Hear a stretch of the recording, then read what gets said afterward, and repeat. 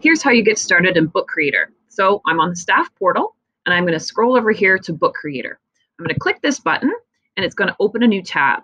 I am going to go to the teacher sign-in version because I need to sign in as a teacher. Your students will go to the student tab. So I'm going to sign in with the Google. And you can see here it's being asking me to do that.